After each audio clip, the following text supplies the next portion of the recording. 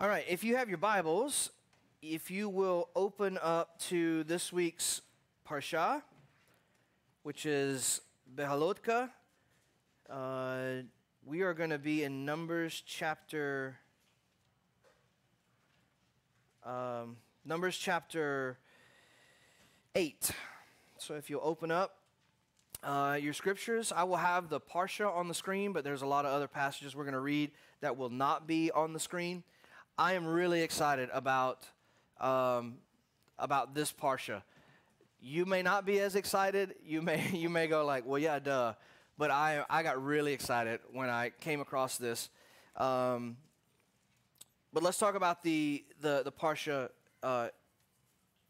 just summarizing a little bit. Beha'alotcha means when you set up, when you put together, when you assemble, in that vein. And there's a lot of assembling that goes on, or putting together, or setting up. There's a lot of setting up that goes on in this particular Parsha. So it's interesting that the Parsha opens with when you set up, or when you assemble, when you put together. And what's the first thing that it talks about, all of you that read the Parsha? The lampstand, the menorah, right? And so we can think, and we can kind of be settled on that and go, well, Beha'alotcha, when you set up, has to deal with the lampstand. But this Parsha is so cool because the idea of setting up, assembling, putting together, that theme runs through the entire Parsha. And we see things happening over and over and over again. This is the 36th portion in the year.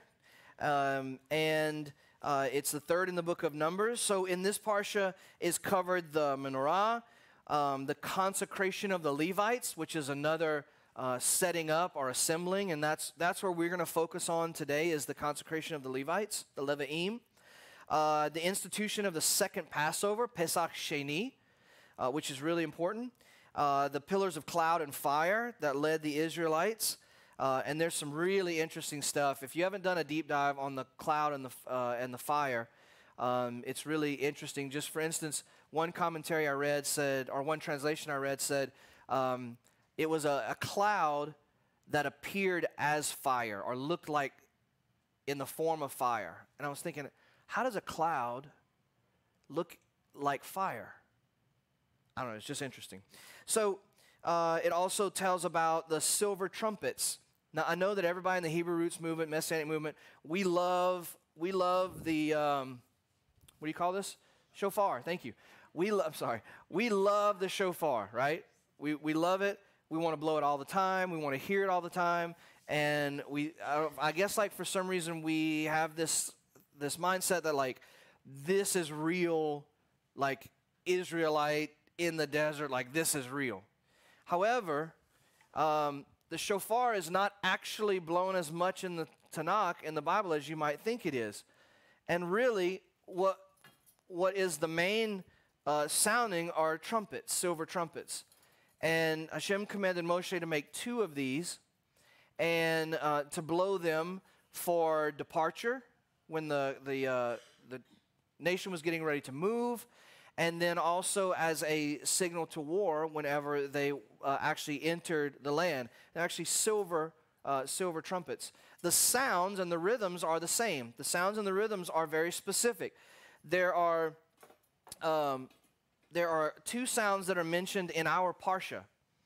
And when you read about the silver trumpets, it's going to say like long blast or short blast or something like that, real kind of vague terms. And the actual terms are tekiah and teruah.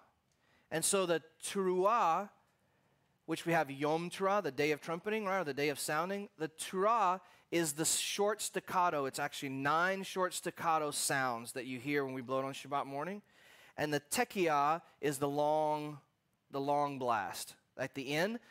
So at the beginning, when we blow shofar on Shabbat morning, you might not even have known this. Do you realize that there's a method to the blowing of the shofar that we do? It's on purpose, and it comes from the service, the liturgy of Rosh Hashanah, Yom Teruah. So we start with a tekiah, a long blast, and then there's 3 short blasts. Then there's a teruah, which is the staccato, the 9 staccato blast. And then the last one is called tekiah gedolah, which is the great blast at the end. It's in the Rosh Hashanah liturgy. We'll do it this year. It's called the last trump. Right? So really, really, really cool stuff. So that's talked about in this Parsha, as well as how the Israelites are going to move out on their journey, which is another cool thing. How do you, when you think about the Israelites moving through the wilderness and marching in their journey, what kind of shape do you think about? Column, right? Like a long column, right? Anybody else? Or is that pretty much like everybody's got a column in their mind? Like a long snake? Making it like a herd, just like a crowd. Well, what's interesting, the reason why I asked that question is because the rabbis have thought a lot about this, of course.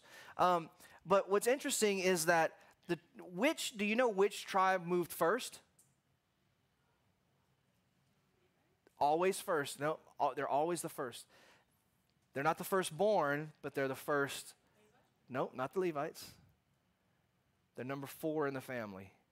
Think about Genesis and the blessings.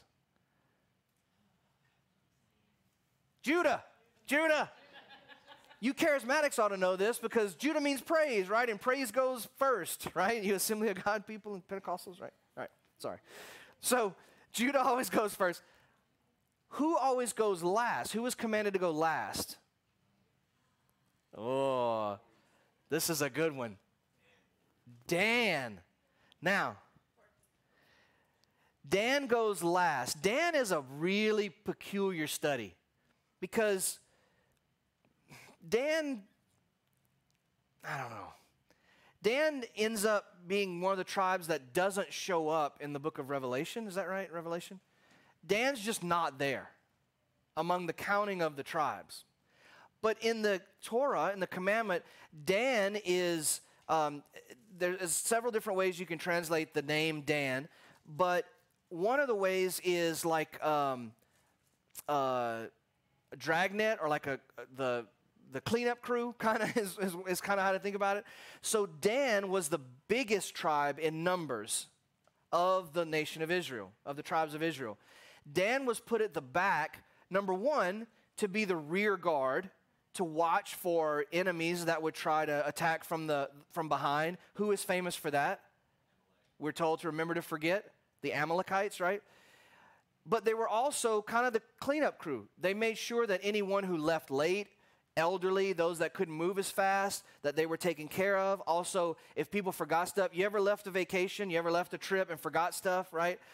They were the ones that kind of swept up everything and moved in behind. So the rabbis have talked about, the sages have talked about this idea that it may have very well been a column, but there were so many of Dan that it may have actually looked more like a diamond, and Dan kind of wrapped around the whole backside and covered the wings, so to speak. So just interesting stuff.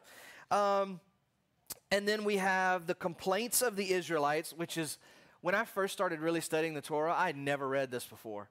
And so if you didn't read it this week, first of all, shame on you. Second of all, the Israelites go, we could have meat in Egypt. They were complaining because they didn't have meat, right? Well, an interesting fact is that actually 2 of the tribes of Israel, that's what they did, is they were shepherds, they were herders, they raised meat. So the true fact is that Israel had meat available. But what was their complaint? We got it for free in Egypt, right?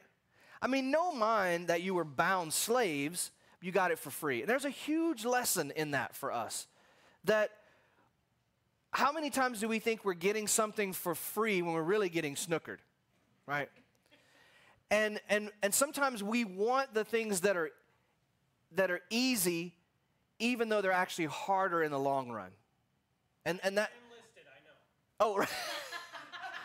And all the active duty military said, "Amen." No, so this is a huge lesson for us in that. But they complain about not having meat, and there's one other thing in particular they complain about that I find really interesting. That they complain that they don't have leeks. Now, have you ever eaten leeks? Yeah. Is it something that you go like, man, it's been like 3 weeks and I haven't had any leeks.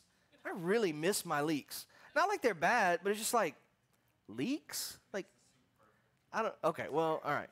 If you're a soup person, I guess. So what I love most about this is God's response. And God goes, oh, you want meat? You're going to eat so much meat that it's going to come out of your nose. Literally, you're going to throw it up. It's going to make you nauseous. And this is one of those other parts of Hashem and his interactions with the people that I find really human in a way, really relatable in a way. Because how many of us as parents haven't said something close to that effect, right? And so that's an awesome part of the Parsha. And then we have Miriam and Aaron speaking against Moshe, and Miriam gets struck with zarat, right? I want to stop calling it leprosy because we have that idea that it's like Hansen's disease, and that's not it. Zarat, which is a spiritual skin disease that comes from Hashem, usually for Lashon Hara, or evil speech.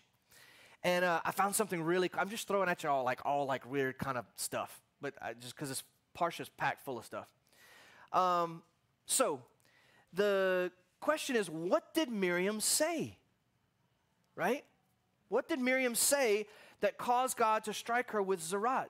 She spoke against Moses, the scripture says, on account of the Cushite woman. Well, who's the Cushite woman? His wife, except she's not from Cush. She's from Ethiopia. So what is going on here, and what did Miriam say? There's a little backstory behind Miriam. Did you know that the sages account the water from the rock, right? You guys know about the water from the rock, right? How do they get water from a rock? The sages say that it was in Miriam's merit. Because of who Miriam was, and because of the woman of righteousness that she was, that's the way that God, her merit is how he provided water for Israel. So when Miriam gets struck with zarat, after whatever she said, which I'm going to give you an opinion I think is really interesting, whatever she said, Israel goes without water for that period of time because she's in isolation. Just an interesting backstory. So what did Miriam say? Well, one of the opinions, and there are a lot out there, as you can imagine, one of the opinions that I find really interesting is that she is, first of all, called a Cushite woman. She's from Ethiopia, right? And so why that thing? Well, because it was customary that a beautiful woman, as Zipporah was, would be called by a less beautiful name, kind of like a dogmatic term, as a way of referring to them. And it's just it was a cultural thing. It happens in the Torah, in the Tanakh several times. But you have Moshe. Moshe had to be available to hear the voice of Hashem at all times, right? In a split second, God could say, Moshe, say this. Moshe, tell the children of Israel this. Moshe, do this. Moshe, do that. Whatever. He had to always be, which in the Jewish understanding, which means he had to be ritually pure at all times. Now, what is one act between a husband and wife that causes you to become ritually impure? Making babies. Right. Thank you for that, because I was trying to figure out how I'm going to say this. Yeah, relations, right? And so the opinion is Moshe and Zipporah did not have relations for an extended amount of time while they were moving and while Israel was all this. And this is what Miriam spoke up about and kind of castigated Zipporah for not having relationships with Moses. And this is why, this is the Lashon Hara. Because what Miriam didn't understand is that she didn't have to be available to God at all times. Yes, she was a leader of Israel, her and Aaron, but Moses had a different thing going on. He was not just called at appointed times, he had to be on call all the time. Morning, noon, night, middle of the night. And so Miriam and Aaron had the privilege to be able to, have relationships with their spouses without having to worry about that. Moses did not have that privilege. You know how we've talked about radial kedusha, and the closer you get to the presence, the more responsibility and the tighter things get, right? This is a great example of that. Miriam and Aaron are definitely leaders of Israel.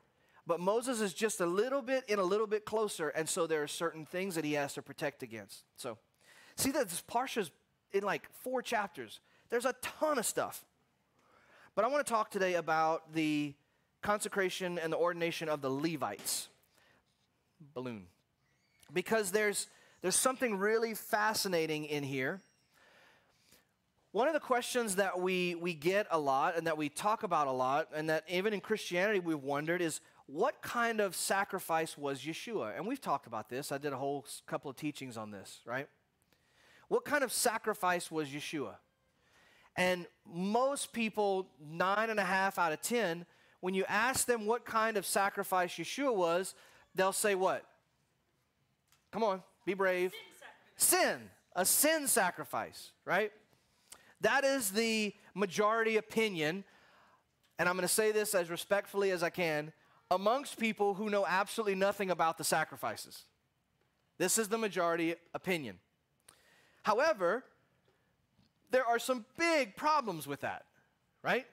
Number one, what is the chatat, or the sin or purification sacrifice? Is it for intentional or unintentional sin? Unintentional. A chatat cannot atone for intentional sin. Cannot at all.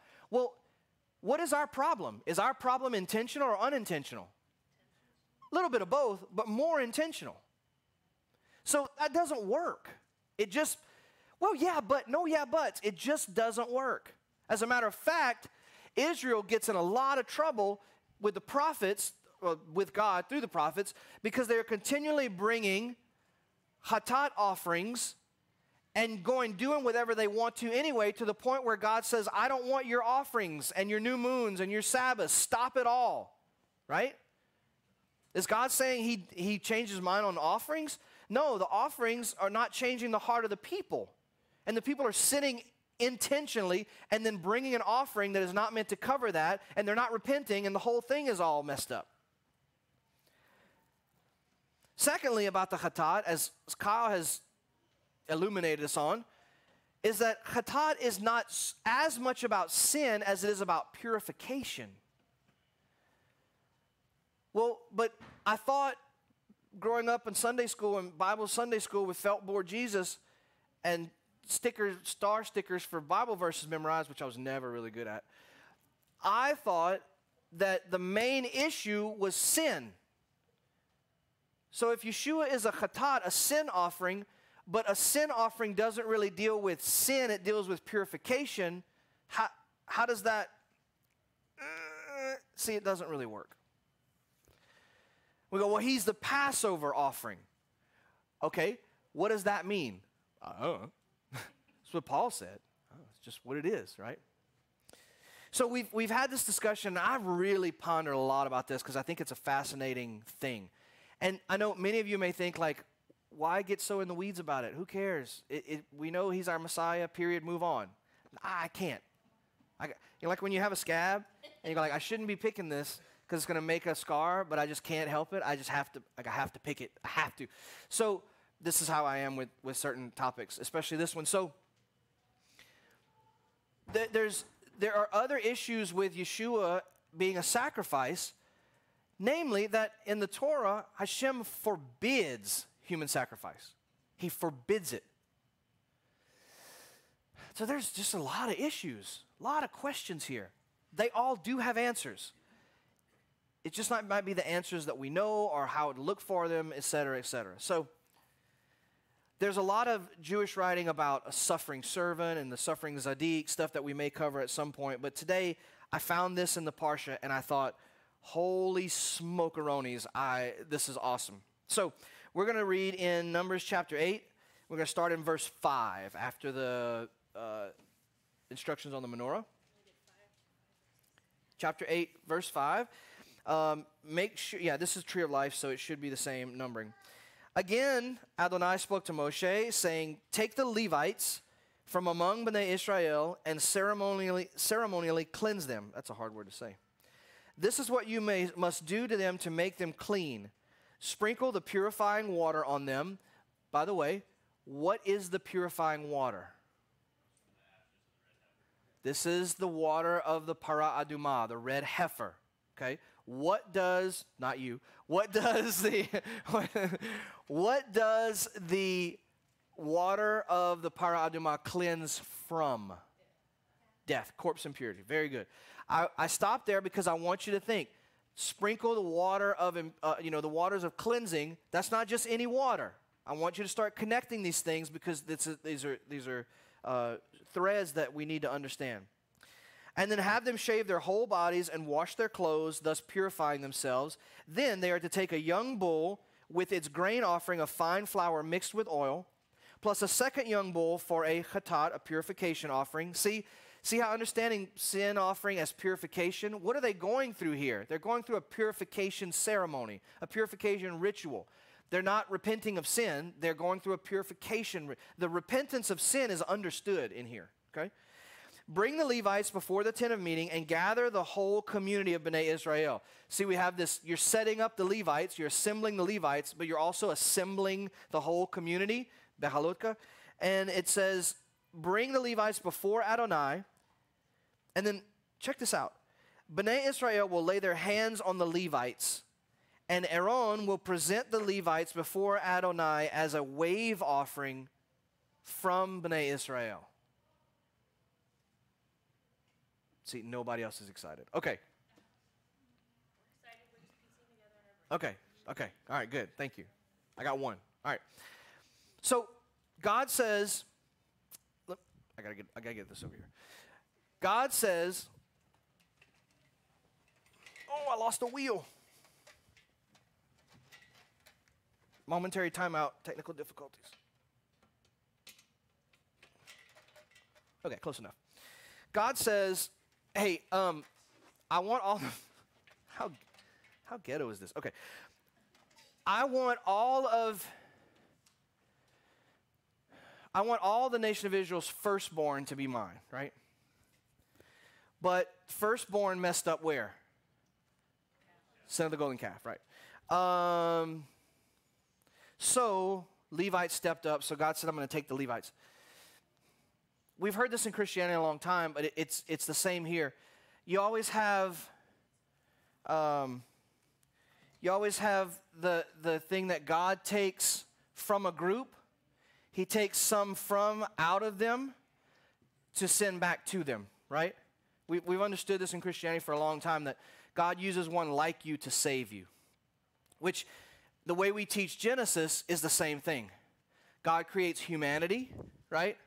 He calls out Adam and Eve to be his representatives, sends Adam and Eve back into the garden where they model partnership with God for the rest of humanity. So this pattern fits all the way across. And so he says, bring them before Adonai and have the nation of Israel lay their hands upon them. Now, all of you good charismatics, what is this ritual about laying of hands? What is that about? Healing? Yeah, I mean, that's what we mostly are impartation. What else would you say, Christine? Sharing power, okay. Authority. What else? What? Transferring, yeah, transferring, okay. When in the Torah, I'm thinking of two primary times or current occasions. When does the laying on of hands happen in the Torah? When an offering's presented, and what else? Anointing or ordination, right? Transferring that authority, those kinds of things. So, which one is this? It's both. It's both. The reason why I bring this up is because when we read that the nation of Israel, the children of Israel, laid their hands on the Levites, that doesn't really work in our understanding, because when we lay on hands for healing, let's say, you need somebody stronger in faith that's laying their hands on somebody weaker in faith generally. Generally. But here you have Bnei Israel laying their hands on their leaders. And so are they transferring some kind of authority or whatever? I think in a way they are. And this is the beautiful thing about the way that God is setting up this nation as opposed to the way it was in Egypt. In Egypt, they had taskmasters that they did not elect or want or whatever. People were placed over them. They were placed over them in authority. They were placed over them and they were commanded to listen to these people at any cost, the cost of their lives. God flips the script when he gets into the wilderness and said, no, these people are going to work for you, and so you get to agree. You get to be a part of the process of selecting them and then giving them the authority to serve me on your behalf, which I think is a beautiful thing. But if that's the only part we see, we're missing a whole half of what's going on here. Because the text does not focus on laying on of hands as a transference of authority or as any of those things that we generally think about it. Are you with me so far? Think in your mind of laying on of hands and think about how you understand that. Now understand that this passage is not focusing on that idea at all. All right? But what are the things that come up? What is the theme of the Levites being presented before God? He says, lay hands on them and then present them as a what? A wave offering. To my knowledge, besides the binding of Isaac, the Akedah, this is the only other time, or the first time for sure after that, that humans are an offering. Now, God forbids human sacrifice. But here, the Levites are described as a wave offering.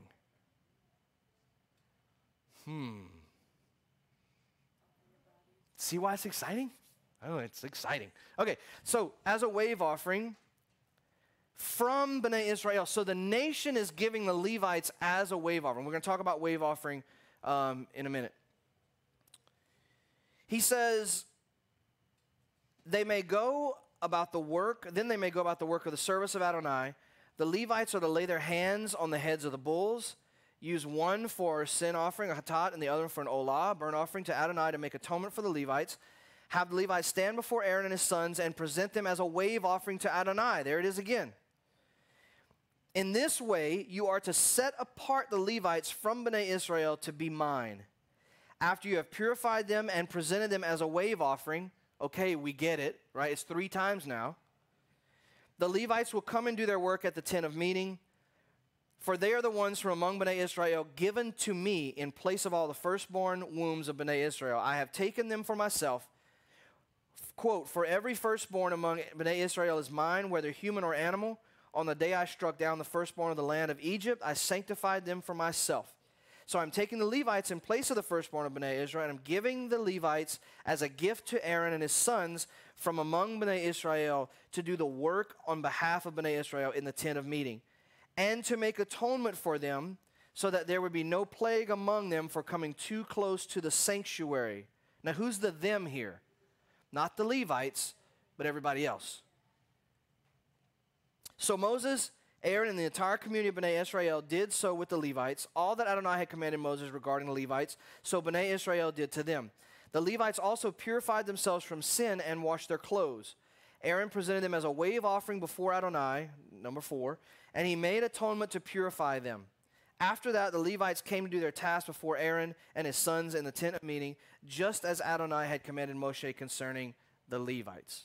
All right, so we have this whole thing about the wave offering. Now, how many major categories of offering do we have described in the Torah, specifically the book of Leviticus?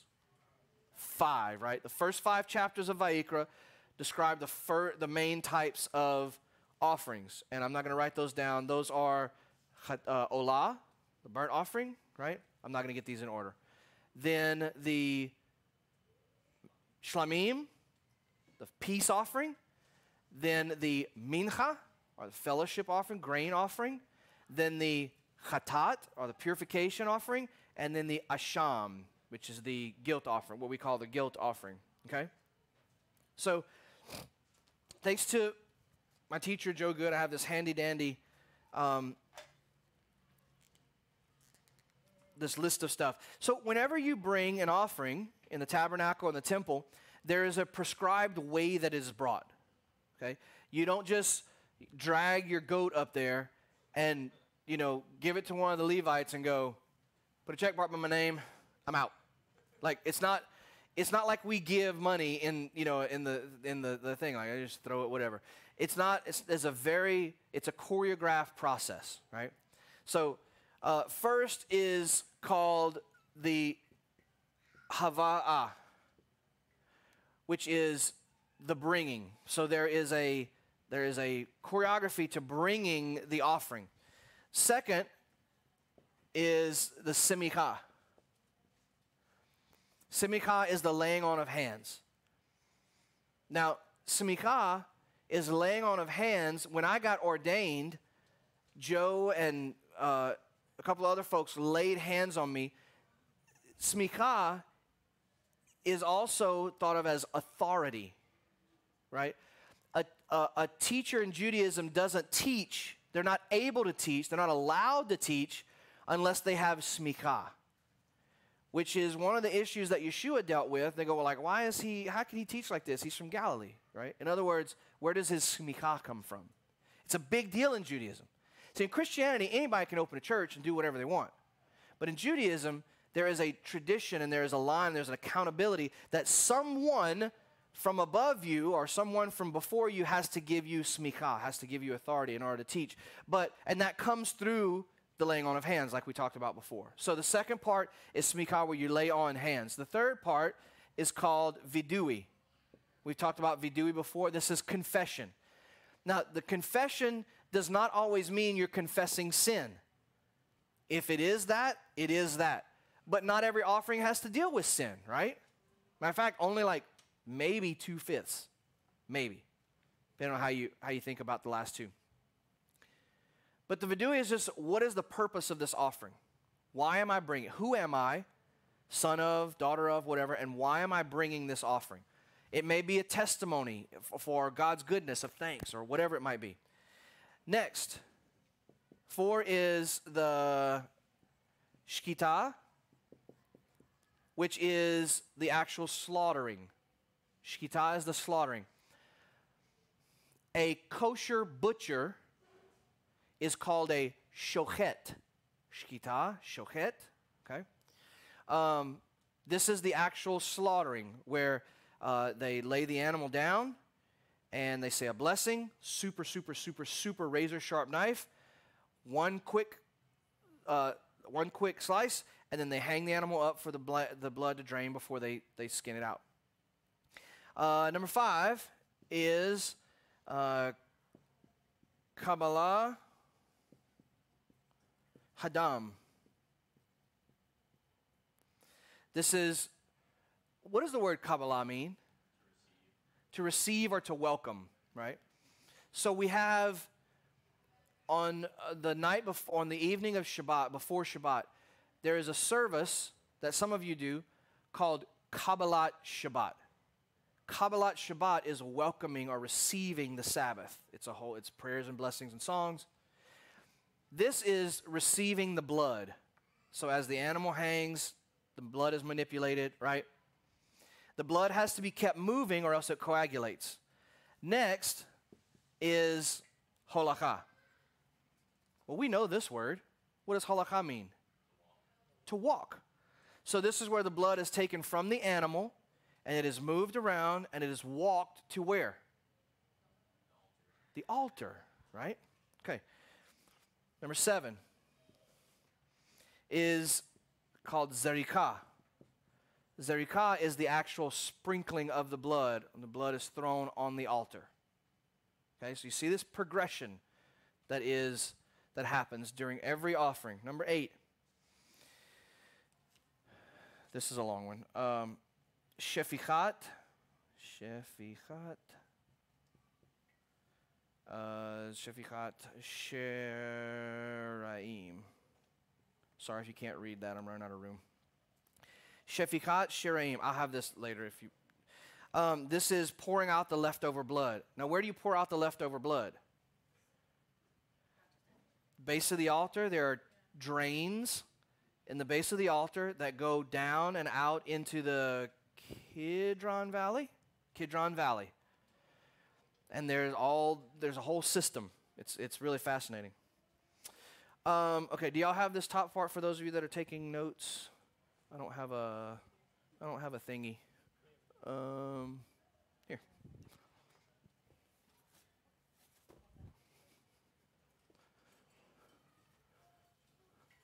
I will, I think I've uploaded this before, but if not, I will try to get this scanned and upload it this week so that y'all can see it.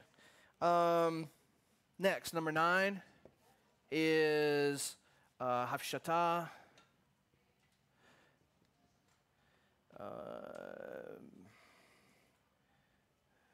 Venituak. And this is the skinning and severing. So you have the slaughter, right? Then it's hung. You have the receiving of the blood. You have the walking, flesh on the altar, empty the blood. Then you come back to the animal, and it is skinned and quartered or severed. Then number 10 is Hadakah. This is rinsing, where the animal is rinsed. And then number 11, Melicha.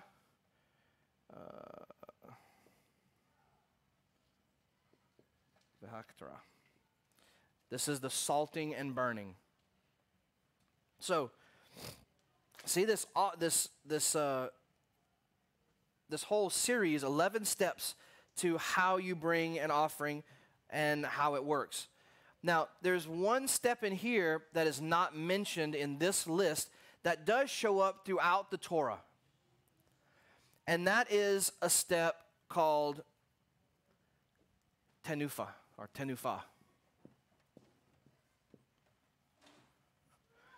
This is the wave offering. Technically called the wave offering, but technically not an offering itself. It's part always attached to another offering. Okay, so we're going to read about some of these. So, Exodus 29:19, verse 9. You can just write these verses down if you don't want to flip to them because they're not on the screen. Exodus 29:19. It says, "Then take the other ram and have Aaron and his sons lay his hands upon the head of that ram." Right, we talked about that. "Slaughter the ram, take its blood, dab it on the right ear of Aaron and on the right ears of his sons, on the thumb of their right hands and on the big toes of their right feet. Then pour the blood on the altar all around. Also, you're to take some of the blood that is on the altar along with the anointing oil and sprinkle it on Aaron and his garments, and on his sons and their garments. In this way, he and his garments are to be consecrated along with his sons and their garments. Moreover, take some of the fat of that ram along with the fat tail, the fat that covers the innards and covering the liver, the 2 kidneys and the fat that is on them, along with the right thigh, because it is a ram of consecration. Also take 1 loaf of bread, 1 cake of oiled bread, and 1 wafer out of the basket of matzah that is before Adonai. You are to put the entirety into Aaron's hands and the hands of his sons and present them as a wave offering before Adonai." So see, this wave part is a part of a larger offering, okay? In Leviticus 7, verse 29, it says, "Speak to Bnei Israel, saying, whoever brings the sacrifices of his fellowship offerings to Adonai is to present his offering to Adonai out of the sacrifice of his fellowship offerings. With his own hands he is to bring Adonai's offerings by fire." We looked at that, the bringing of the offering. That's the first part. "He is to present the fat with the breast so that the breast may be waved for a wave offering before Adonai." Okay, there it is again. And then in Leviticus 23, we have 2 separate festivals where we're commanded to wave something. Now, not Kyle. Can anybody tell me what the 2 festivals are that we're commanded to wave something and what we're commanded to wave? Does anybody know? First fruits are Shavuot. We're to wave what? The grain, the loaves, yes. What else? Sukkot, what are we to wave? Lulav, right. There is a third one. There is the Omer that is actually during Passover. That's a wave offering as well, the omer. Okay? So Leviticus 23 explains those, and we're not going to take time to read them now because I talked too much at the beginning. So this what is this wave offering? What is this thing? Let's keep in mind everything that we've kind of covered so far. We have the Levites. The firstborn was supposed to be fully consecrated to Hashem, right, for the service of God. They blew it. Now the Levites become that in their place. They become this fully consecrated, surrendered, sold out people, consecrated to God for His work. All the wave offering is, I want to read these couple of quotes because I think it says it better than I could probably say it. The wave offering is part of the other offerings. It was a symbolic act indicating that the offering was wholly for Hashem. It is, and said another way, it is a way to acknowledge that the safety of the thing or the success of the activity which is represented by the offering is in God's hands. It is simply a way of separating and setting apart that offering completely for Hashem. Now, the irony about this is that as we read through some of these passages, the offering is completely for Hashem. So what offering of the 5 major kinds that we've talked about is completely consumed for Hashem? Which one? The olah, the burnt offering. So let me ask you this. Is the wave offering completely consumed by fire? No. It is completely for Hashem, but is not completely consumed. What happens to the wave offering after it is waved? It goes to the priests and Levites. So, for their use and for their own use. So we have all this stuff about wave offering, and we have these people, these Levites. Now, it's funny, in rabbinic commentary, in Jewish commentary, they spent a lot of time talking about, does anybody know how many Levites we're talking about? 22,000 is the count that is given in commentary. 22,000. Now, the rabbis and the sages spent a lot of time talking about the strength of Moshe and Aaron, being able to physically wave 22,000 Levites before Hashem. I just think that's fantastic. Do I think that Moshe and Aaron picked up the Levites and waved? Because there's a specific way that we do wave, and we'll talk about that in just a minute. A specific way. People go, well, like, what is the wave? How do you wave? How do you wave? It's like, hey, here it is. What is the hi, here's my offering. What is the wave offering? It is a specific, prescripted, choreographed movement, like everything else is in the temple. Anything like, why does everything have to be so exact? If you come before the Queen of England or the President of the if you come before the Queen of England, there is such a heaviness and a respect there that you want things to be right. And if they're not right, somebody is going to correct you because of the office, because of what it represents. How much more for the King of the universe when we're in His house, about to sit down to eat together, right? So everything is very scripted. Have any of you ever watched the series Downton Abbey? Come on, help me out. Oh, come on. Okay, good. All right. Okay, if you haven't and you got some extra time, be careful because you'll get sucked in. It's fantastic. The reason why it's like a late 1800s British soap opera set in a castle. I don't know. It's just awesome. I don't know. I loved it. One of the things I love most about it is the butler, right? The head butler. How exacting he was on everything. The silver, the placement, the way that people moved in throughout the house. Everything was exacting. Because of the way that was his job. His job was to coordinate all the activities of the house. The way the food was served, the way it was prepared, the timing, just all these things. And I think about that, and I think about that's Aaron and his sons and the Levites in God's house. I don't want to, we think of the term butler, and sometimes we think of that as a demeaning term because they're just a servant. But a good butler in a good home is the reason the house functions. I learned that from Downton Abbey. but actually, and this is how my brain works. I actually did a lot of research on butlery because of the show. Because this is a world I don't know anything about. Like, I never had no butler. I've never even met a real butler. I don't even know what you have to do to have a butler. Like, I don't understand that. But, so, yeah, money. Yeah, money is number one. But the whole world of butlering just became fascinating to me. The house, the estate, the whatever, that family's life doesn't work if that butler is not on his game or her, or, you know, is not coordinating right and doesn't do a good job. So we talk about it in a lowly sense, but actually it's a very elevated position. They're the most trusted person in that house. They know everything. And they're responsible for everything and accountable for everything. And they are kind of pulled in both ways. They're pulled by the family, but they also have to care for the other servants. So there's this in-between place that they live in all the time.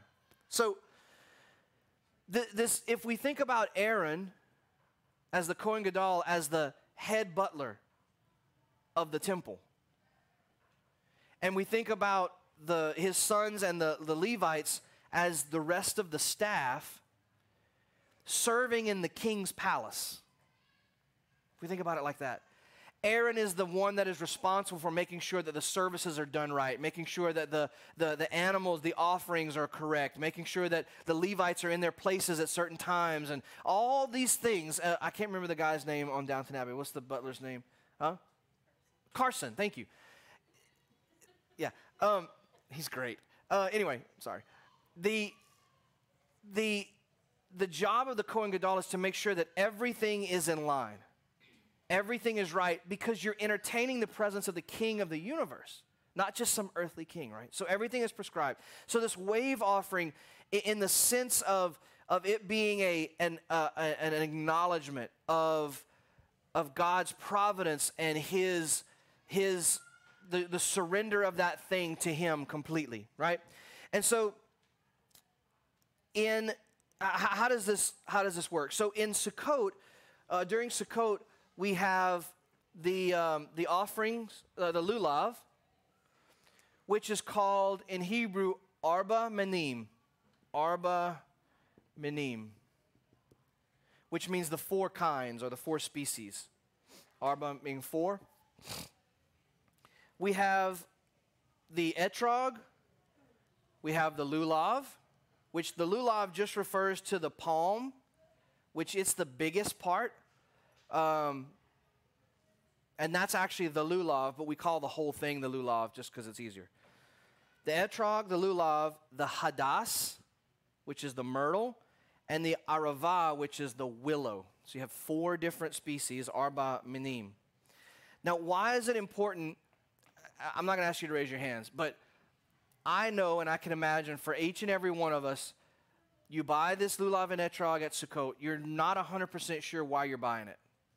I mean, like, you have a good idea, it's commanded, but not real sure what the big deal is about.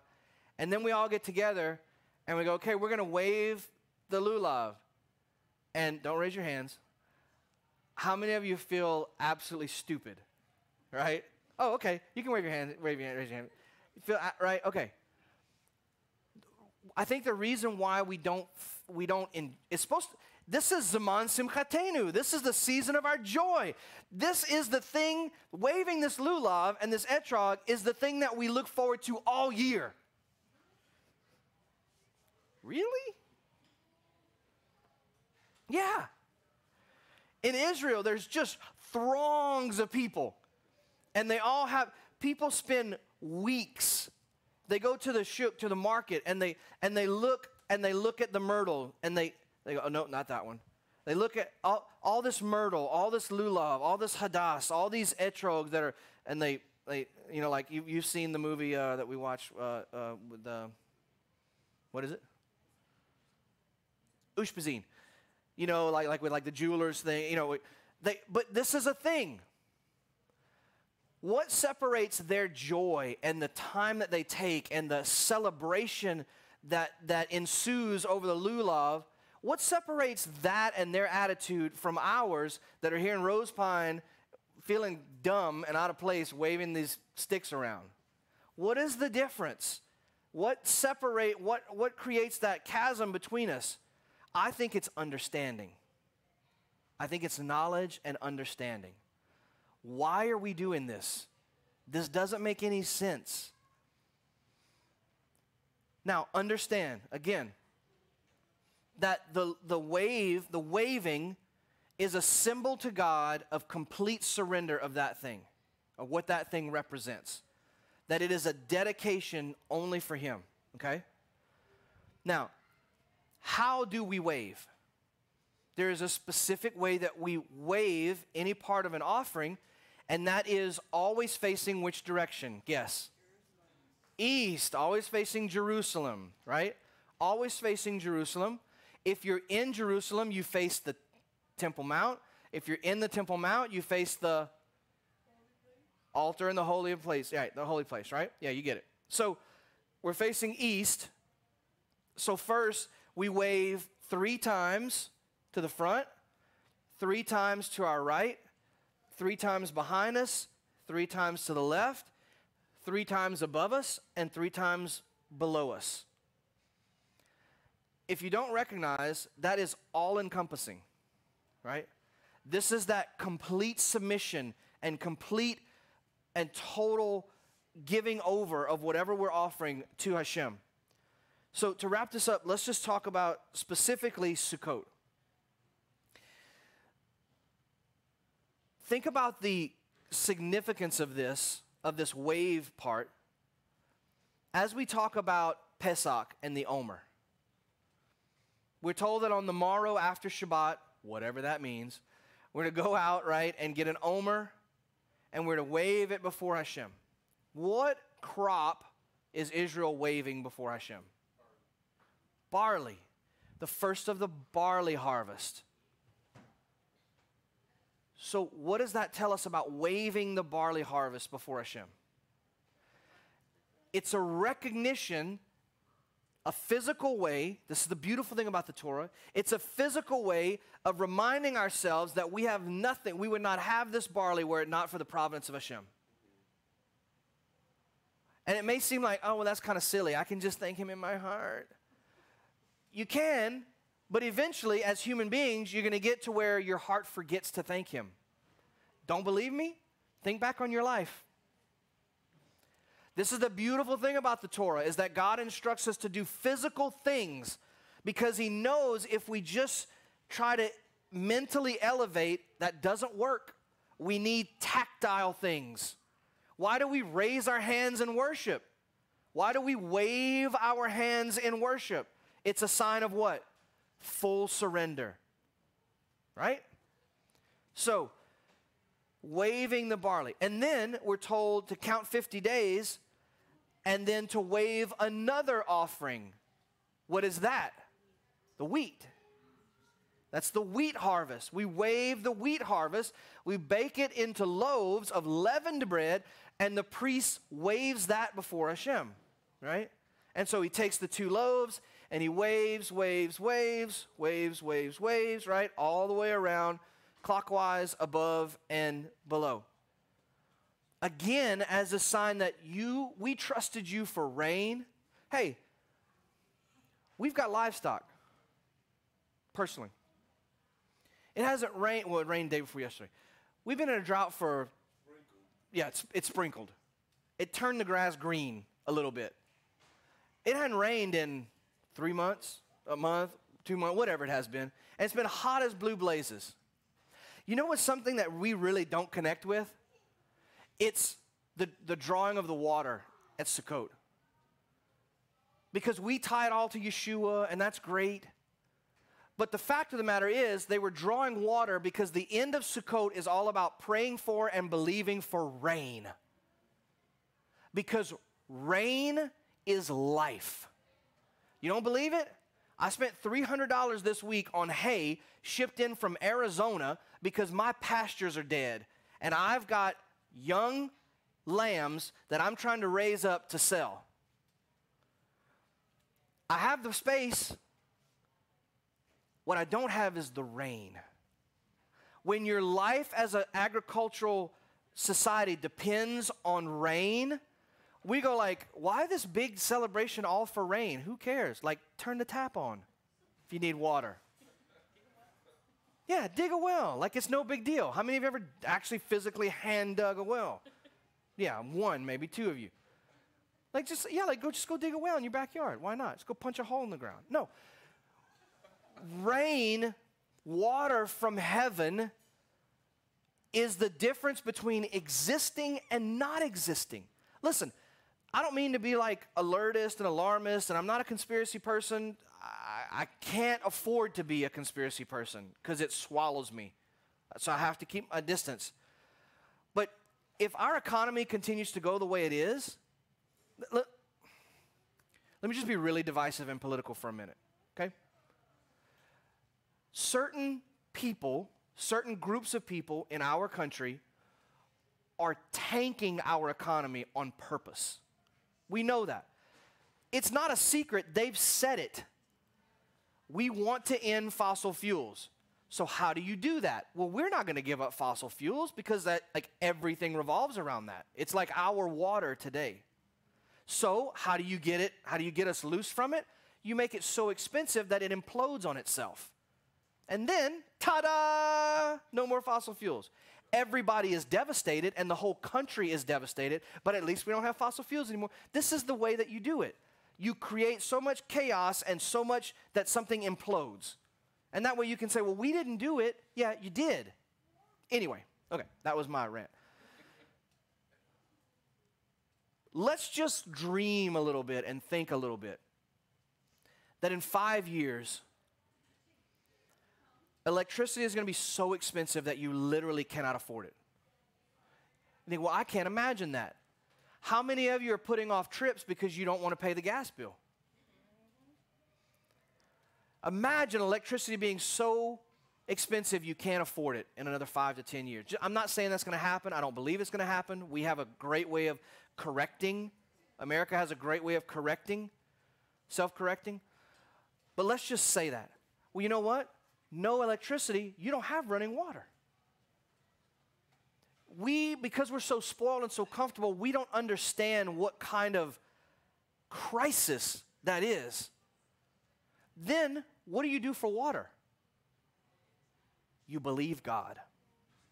That's what you do. You believe God. And you know what? If you get thirsty enough, you will resort to any and all kinds of embarrassing and outlandish things in order to move heaven and earth to give you water. You'll even go to the extreme of dancing and waving twigs around, hoping and trusting that God will find favor with you and send water in its season. Does that give us a little bit of understanding about what this waving thing is all about? The Indians had rain dance. They focused completely on the Creator as the one who supplied that. It's not the Indians, it's not the ancient Israelites, it's not the Jewish people that are weird for doing these things. It's us that's weird. We're the ones that don't get it. We're the ones that are we just open on a faucet. Or, hey, have 4 or 5 going in the house at one time. Who cares? It's just water. We're the ones that don't have it right. That we don't need God in that aspect. So during Sukkot, we wave the Arba Minim. Now here's what really gets fun, and we'll wrap up with this. The lulav, the Arba Minim, it's so cool. What is the greatest commandment?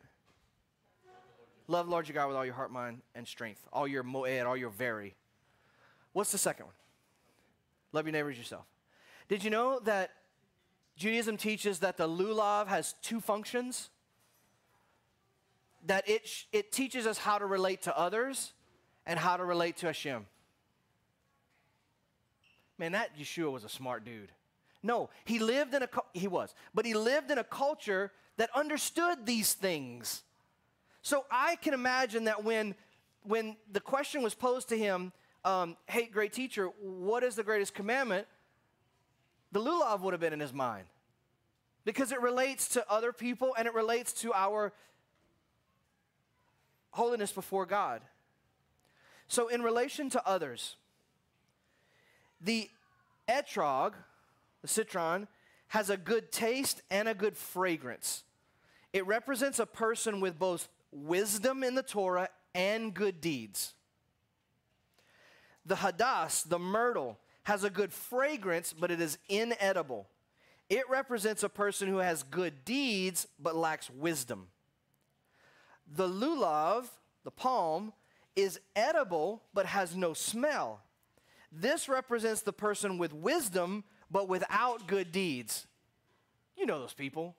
They know it all, but they never do anything with it.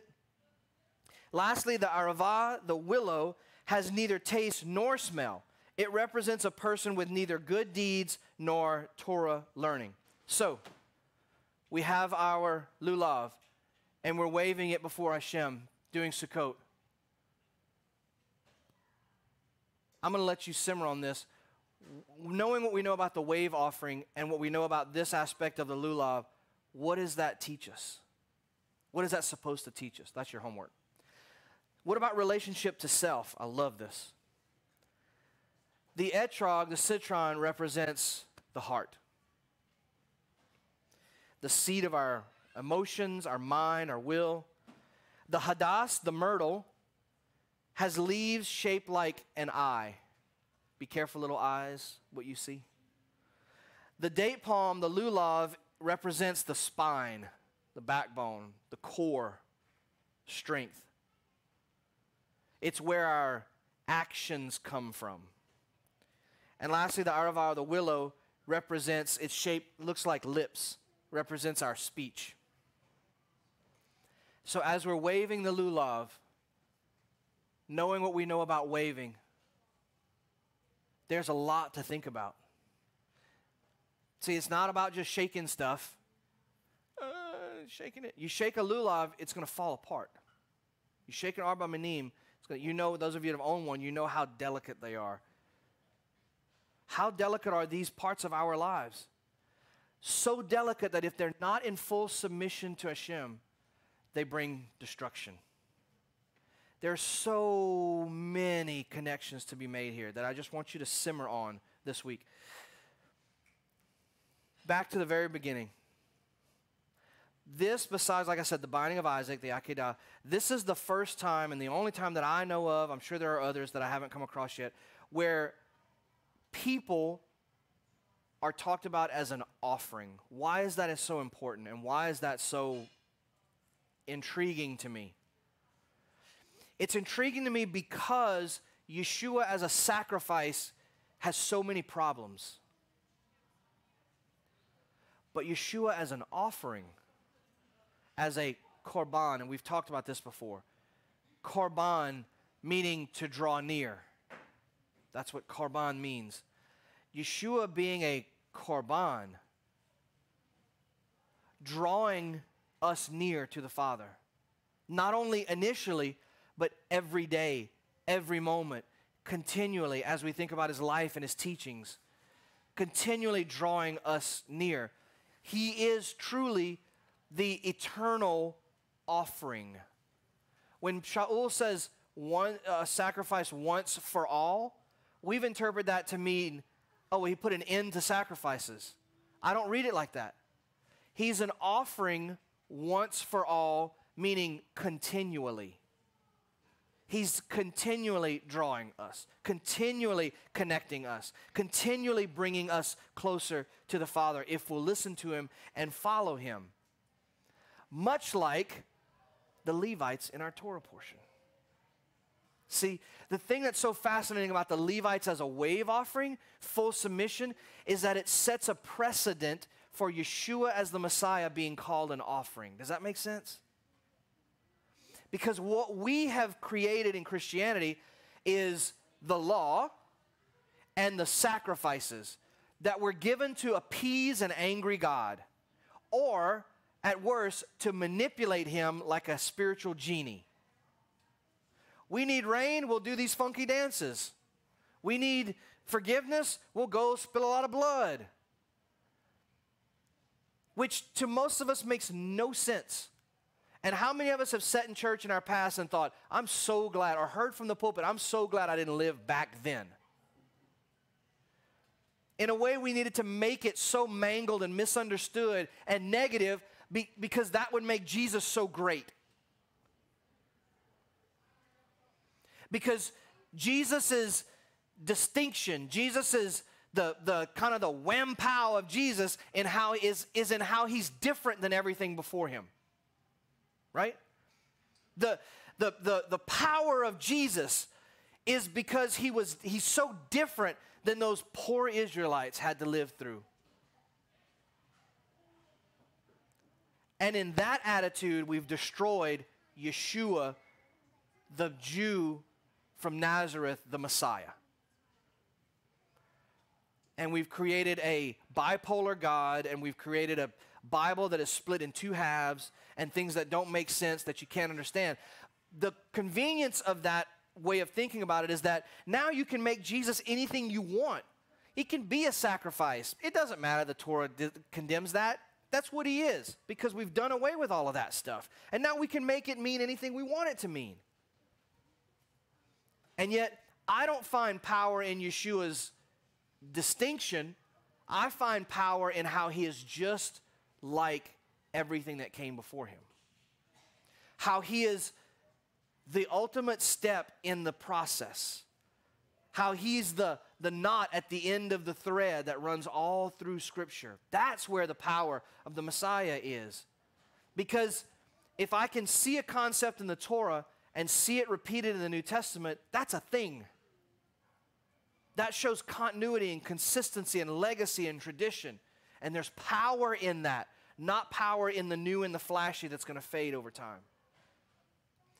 These Levites, being totally dedicated to God, were waved before Hashem by Moses and Aaron, who had incredible strength and endurance. They were waved before Hashem as a sign of complete surrender. The people laid their hands on them, not as transferring authority, but as an offering. I think that's really phenomenal. So, I hope this provokes you to think about it a little bit. Next time you're in prayer and worship, maybe instead of lifting hands like this, maybe we wave before Hashem in the prescribed way. The way that Hashem understands as worship. Not saying that God doesn't understand this, but he didn't prescribe this. He prescribed this as a wave, fully dedicating whatever we're representing to him. And that's beautiful.